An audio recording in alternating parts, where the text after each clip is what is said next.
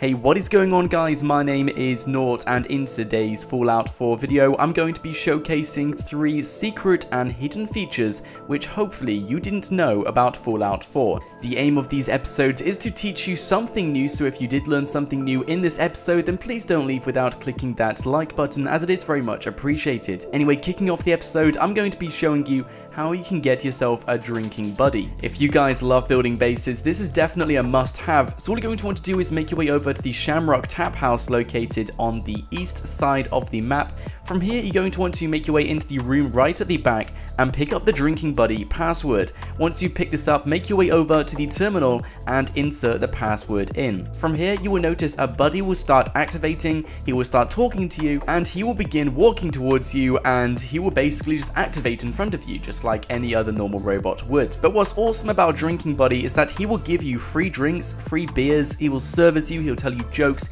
he is a good sport to have, and it's something which a lot of players don't actually know about. And this is something which will amuse you, whether you have a good base or a bad base or anything like that. It is just something you want to get. So all you're going to want to do is make your way through all of these menu options until it comes up with I'm keeping you, which you can press by pressing left or square or X. Once you have pressed that, you can then keep him to your home and you can set him to whichever location you wish to set him to. For example, I'm going to set my drinking buddy to go to my Sunshine Tiding co-op. Of course, my base isn't amazing, but it's still something which will definitely lighten up the mood in the base. So as you can see, I'm setting it to the Sunshine Tidings co-op. You can set it to wherever you want to, and all you're going to want to do then is make your way over to your base where you set him to, sleep for about 3 days or so, and then eventually Drinking Buddy will show up as your own sort of servant.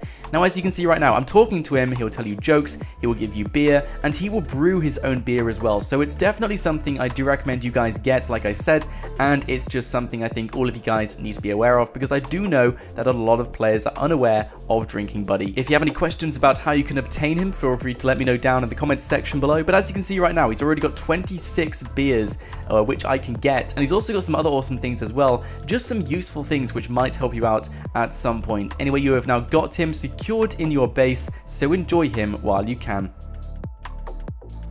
Anyway, next up, I thought I may as well include this message in a bottle. Now, if you guys don't know what message in a bottle is, it's a small series I've been doing in which we hunt down all of the bottle messages which lead you to a whole bunch of loot. Now, this bottle message can be found on the east side once again of the wasteland in this exact location. It's pretty easy to find once you're over at this location. All you're going to want to do is look down into the sandy beach where you're walking, and you will see a bottle with a piece of paper sticking out the top. Once you pick it up, you'll see a small message inside, and to find the treasure of this bottle is very simple and very easy. So all you're going to want to do is simply swim out exactly from where the bottle is, so just go southeast, just swim for about 20 seconds or so, dive underwater until you find a plane wreckage. It's fairly easy to find, honestly guys, you will see this straight away. Once you have found the plane wreckage, all you're going to want to do is make your way to the front of the plane wreckage until you find some stairs. Simply make your way up the staircase, and once you've made your way to the top of the staircase, you will see a huge red chest filled with loads and loads of loot. Now, if you guys don't know what message in a bottle is, it's essentially something which directs you to loads of loot in one specific location. Although it might not be amazing loot, although it might not be crazy rare stuff, it's still just a lot of really useful and good loot you can find in one location. So if you are just looking for something like this, this is definitely something I recommend you guys do. And there's other messages in a bottle dotted around the map as well, so make sure you look out for them as well. Anyway, last but not least, I'm going to be showing you something which my good friend 2Dynamic actually taught me, and this is how you can get yourself Nuka Grenades. Nuka Grenades are extremely powerful, they have a lot of damage on the enemy, and they're extremely rare because you can't actually build them, and not many players know where you get them. So all you're going to want to do is make your way over to the Crater House and find all the Children of the Atom Preachers.